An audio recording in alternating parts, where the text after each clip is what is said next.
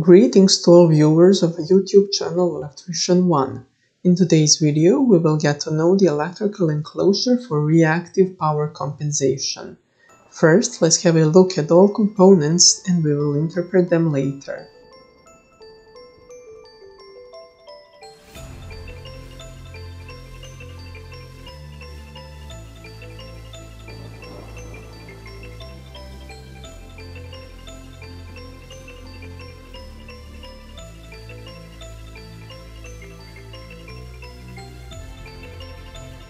The essence of reactive power compensation is the connection of capacitors to the electrical network.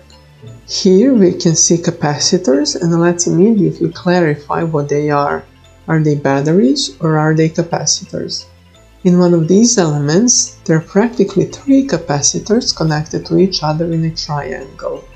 When the compensation process is performed, it is good to choose capacitors of different capacities, that is, different powers. In this particular case, the capacitor C1 is 5 kW, C2 is 10 kW, and C3 and C4 are 20 kW each. Therefore, the electrical enclosure should enable the capacitors to be connected to the electrical network at the moment when there is a need for reactive power. Now we will see how it all works.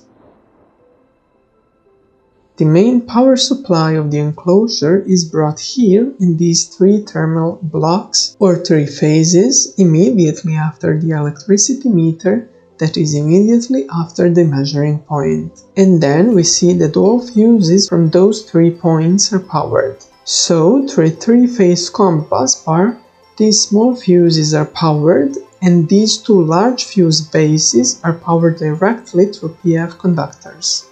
Specifically, these two fuse buses are for currents up to 50 amperes and these smaller ones up to 32 amperes.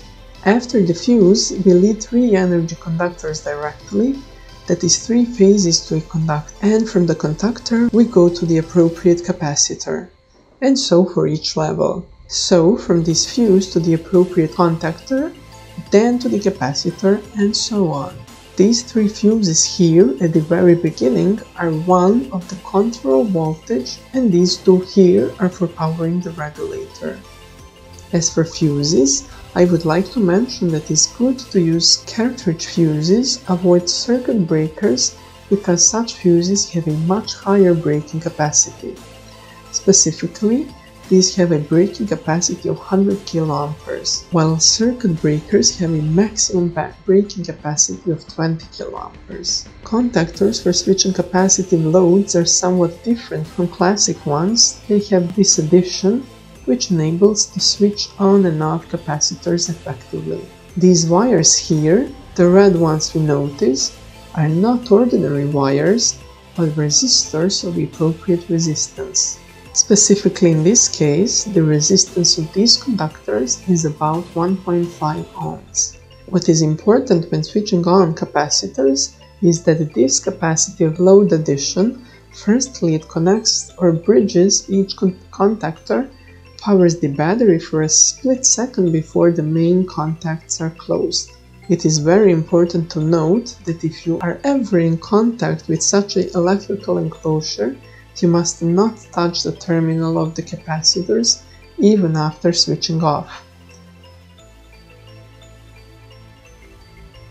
Therefore, a voltage that is life-threatening can be retained at the end of the capacitors for a long time.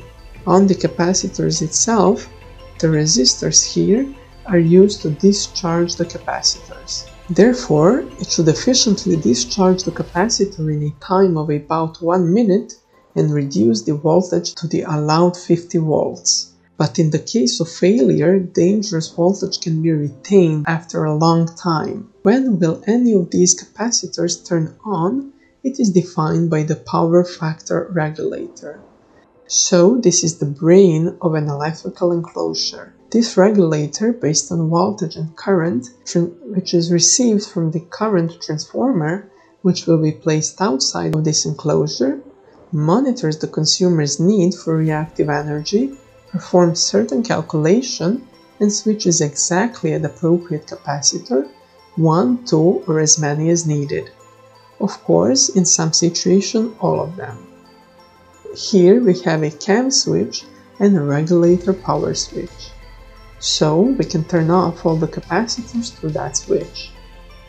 In the enclosure itself, there is a scheme of connection that is a complete scheme of connecting all the elements. What I want to mention is that it is necessary to ground these cabinets well because of the large currents that can occur.